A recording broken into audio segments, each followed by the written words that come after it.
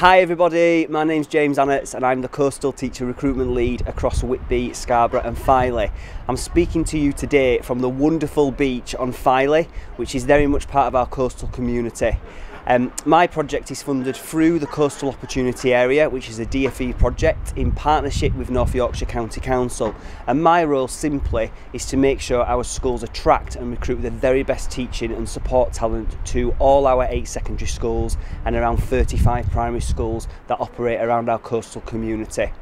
The incentive, I suppose, operates and is needed because although we operate in a wonderful part of the world, teacher recruitment can be challenging for this area, particularly in attracting and I suppose getting across the fact that our teachers can thrive here and have brilliant careers. So my job is to basically bring that to life through working with the schools, making sure their adverts are appealing, telling the stories, speaking to every single applicant that expresses interest in our vacancies, and really, I suppose, bringing it to life, which we also do through our web portal at www.teacheryc.co.uk.